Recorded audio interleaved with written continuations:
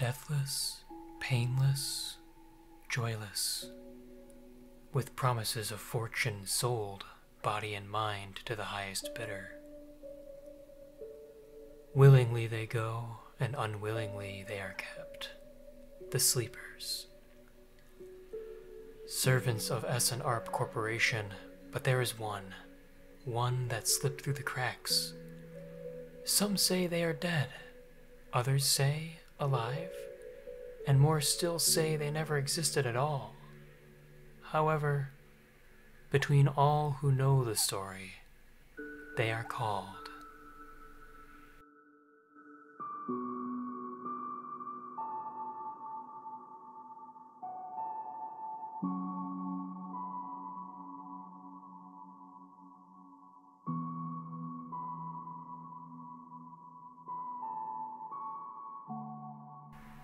Citizen Sleeper was nowhere near my radar until I heard about it on a gaming podcast I listened to called The Besties. And after playing it, I was blown away. Citizen Sleeper is my favorite kind of sci-fi. Not about large events reaching the whole galaxy, but stories about the people and the relative mundanity of living in a sci-fi world. Being in space and having advanced technology is just a backdrop to the finely crafted characters and tough decisions made throughout. Citizen Sleeper reminded me a lot of writer Ursula K. Le Guin. She has a more philosophical approach to science fiction, dealing mostly with people and their hardships. Check out some of her work if you have not already, because she is just fantastic. The writing, design, and programming were all done by Gareth Damian Martin of Jump Over the Age, his one-man game studio.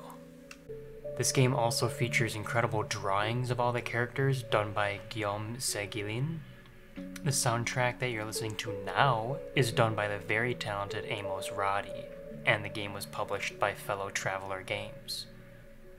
The premise of Citizen Sleeper is that you are a sleeper, someone who sold their consciousness to the S&ARP Corporation. Sleepers' minds are put into synthetic bodies that can be replaced and put to work in harsh and often deadly conditions. By some miracle, you were able to stow yourself away in a storage container, and that container found its way to a space station known as the Eye. It is here that the game starts, and your story begins. There are 3 starting classes in Citizen Sleeper: the Machinist, the Extractor, and the Operator. They all have different pros and cons to each, having a +1 in one stat, a -1 in another, and zeros everywhere else.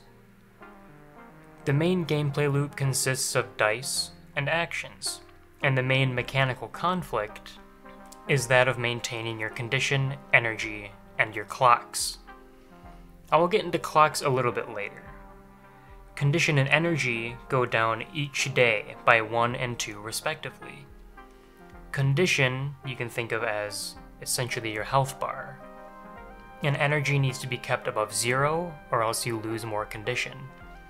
If your condition reaches 0, you die. At the beginning of each day, or cycle, you get 1 to 6 six-sided dice rolled for you. You then use these dice to complete actions around the Eye. A 6 is a guaranteed success, and a 1 being almost a guaranteed failure. Most actions have multiple segments, and each success fills up these segments until you fill it up all the way, then the action is complete.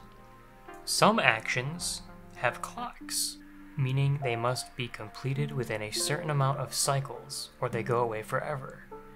This gameplay loop is simple, elegant, and instantly reminds me of tabletop role-playing systems like Powered by the Apocalypse and Blades in the Dark. Quests, or drives, usually involve completing 1 or more actions, and upon completion will reward you with a skill point.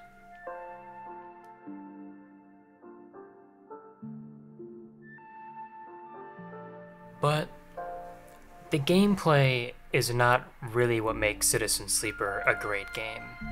In fact, if the storytelling didn't dovetail so perfectly into the relatively boring gameplay, this game would just simply not work.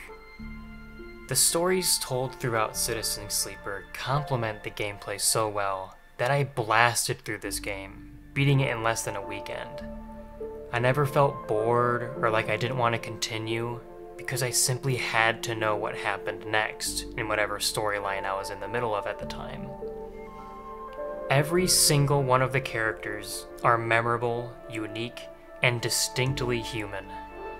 They all have hopes, aspirations, struggles, traits, flaws, and motivations. I cannot think of one character throughout the game that was one-dimensional or flat.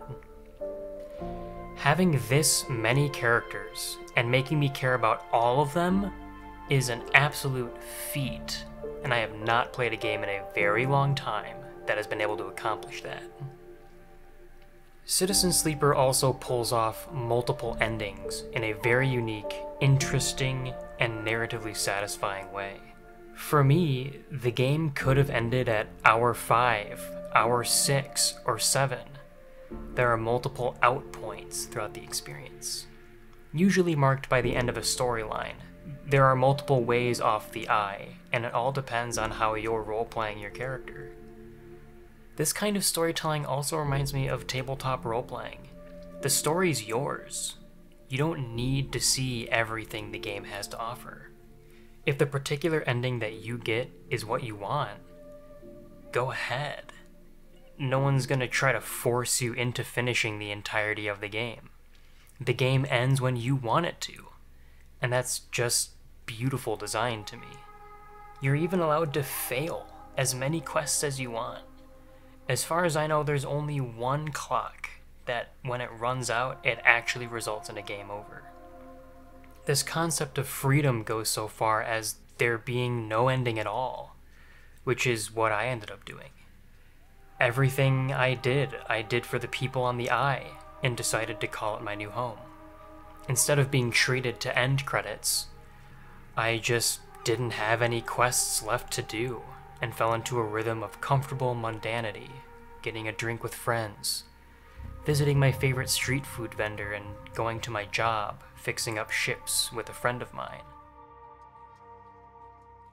I didn't have many problems with Citizen Sleeper, but I did have one which I think is really minor and nitpicky, but I'm gonna spend some time on it anyways. I spent all of my time on one playthrough of the game. The average completion time is around 6 hours, and I put in around 10. So by the time I got to completing some of the storylines in the back half of my playthrough, I was so over-leveled that I could not fail actions. I would have to roll a 1 to even have a chance of getting a bad outcome from any given action. This made gameplay a little more laborious than it was beforehand. By the time I was finishing up the last storyline, I felt like I was reading a book, and the gameplay was more like someone locking me out of the next chapter. That being said, I did nearly 100% the game, and I think most people would have finished the game 3 to 4 hours before I ended my playthrough. Citizen Sleeper's main theme is hard to clamp down on, because there are so many stories contained within. However, I think the connecting tissue between all of them is what it means to be human. The characters in this game all deal with one aspect of what being a human is, whether it be virtuous or corrupt. It showcases the human condition in a subtle, yet profound way that is incredibly hard to pull off without feeling ham-fisted or ideologically pushy. The stories blew me away, and even after finishing nearly all of what was available, it left me wanting more. Most of the game is reading, which I understand may turn some people off. For me, however, the combination of the dice and action economy, along with the dynamic and well-written stories, made the reading the best part of the experience. Gareth Damian Martin absolutely blew me away with this game. Not often do I close a game and just sit at my computer for a while thinking about the experience I just had, but Citizen Sleeper did that for me. Gareth has also put out a free 3-episode-long expansion for the game, which is just as good as the base game Citizen Sleeper. The title really says it all. You aren't a superhero, you're not a genius physicist, You're simply a citizen sleeper.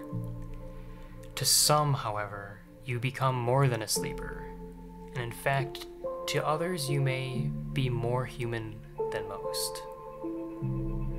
Thank you for watching.